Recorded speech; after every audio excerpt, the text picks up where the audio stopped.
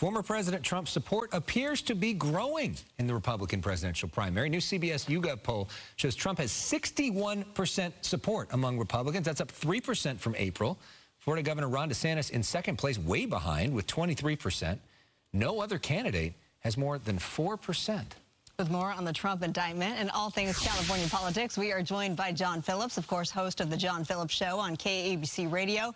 John, it's nice to have role reversal here because typically Alex and I are on your show. Thank you for being on ours tonight. Why do you think that Trump's poll numbers are going up? Does this mean that Republican voters not only don't care, but seem to be rewarding him? Republican voters don't see the Biden Department of Justice as being honest brokers. So because they laid out the case against Hillary Clinton and then essentially said, but it's up to the voters, so go right ahead and decide whether or not you think this offense is worth knocking her out of the presidential race. And then Donald Trump is accused of doing a similar thing, and they say, oh, no, we're going to bring up charges, and the charges are going to start right before the primary process or wherever we are right now. Republican voters see this as being patently unfair.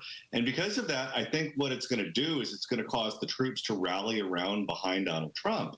And I think you're certainly seeing that reflected in both the national numbers and the numbers that we've seen here in California.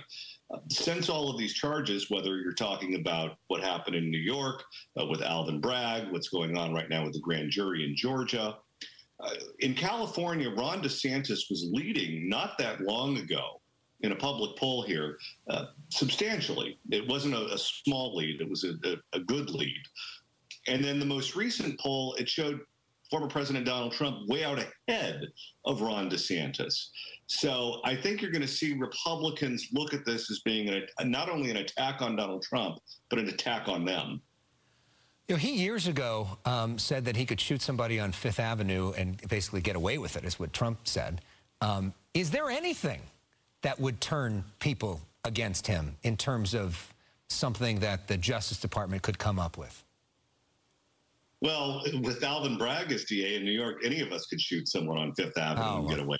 So, George Gascon, I think, would be the same. But with Donald Trump, I think what you've seen is one of the constants with Donald Trump is that he brings out the worst impulses in his political enemies. His political enemies regard him essentially as being a criminal. And because they regard him as being a criminal, one of the things that's associated with that is, well, he doesn't even deserve a fair trial. He doesn't deserve the presumption of innocence. He doesn't deserve all the things that any other criminal defendant would be afforded. And because of that, they get reckless with their behavior.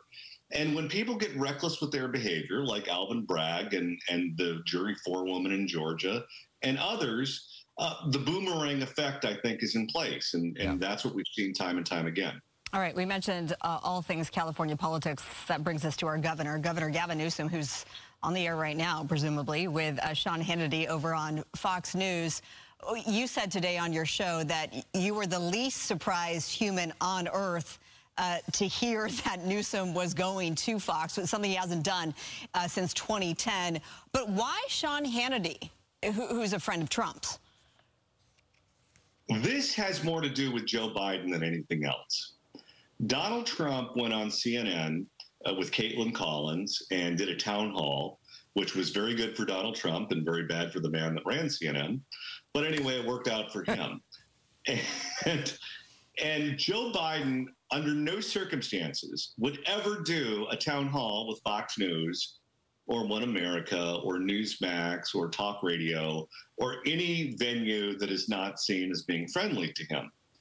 What Gavin Newsom did by going on Fox News with Sean Hannity is he implicitly told Democratic voters, there's no way Joe Biden has the mental acuity to do this. Joe Biden would never sit down with Sean Hannity for an hour. Joe Biden doesn't have the capability of doing this. I do. And I'm going to do it. And I'm going to show all of you that I'm capable of doing it. And he just has to do it and let Democratic voters marinate in those juices for a while. because he does not believe, I believe, that Joe Biden is fundamentally capable of being the Democratic nominee. I think Gavin Newsom is fully expecting Joe Biden to either drop out of the race if he's embarrassed by Robert F. Kennedy Jr. in one of the early primaries, has some sort of health scare, and Kamala Harris has pitiful poll numbers right now. I think Gavin Newsom is positioning himself to be the break glass in case of an emergency candidate. Of course, Gavin Newsom says that he's 100% behind Joe Biden, that he's totally mentally capable, he talks to him all the time, and he's not going to run against him. So that's what Newsom is saying. But, John... And I was born yesterday, so I believe that. All right. John, great to hear from you. Always Thanks good to have you, your perspective. We appreciate it. And, of course, listen to the John Phillips Show every day on KABC Radio.